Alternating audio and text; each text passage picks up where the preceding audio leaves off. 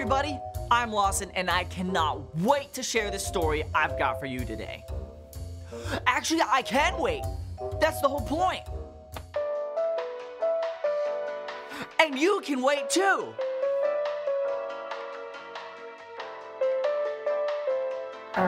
Lawson? Lawson! Patience, Mom! Mother? Ma'am? Anyway, so I heard this story from my cousin Tara, who teaches 5th grade. And she showed her class a picture of a dog she rescued from the dog shelter. Oh, look at him, what a face, he's just a cute dog. Look at him, he's a good puppy, he's a good dog. Anyhow, Rashida, a student in her class, told my cousin she was inspired to rescue a dog too. So when she gets home, she begs her parents to rescue a dog. Please, please, please, please, please. And she adds, I'll never ask for anything again, ever. And amazingly, Rashida's parents agree.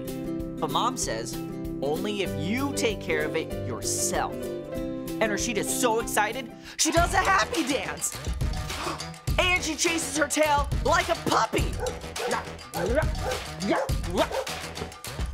But there's one tiny catch. They told her she had to wait an entire month to adopt the dog. Rashida's like, I can wait, no problem. But by 1 week in, Rashida's like, can we get my dog earlier? I hate waiting. This is no fair. And she throws a tantrum. Like a toddler.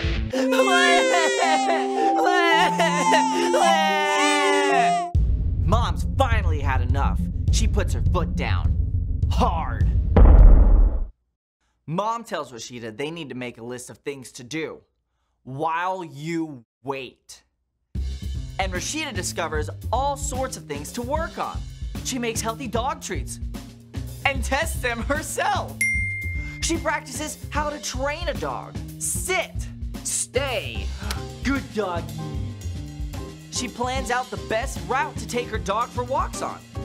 And she warns the neighbors there might be a little barking at first. And by the time Rashida's setting up a tiny dog bed, she discovers 3 weeks have flown by and it's the day to get her dog. And they all live happily ever after. Mostly. So kids, never cuddle a brand new dog without a change of clothes handy. But do remember that patience is waiting until later for what you want now. And I'll see you guys later.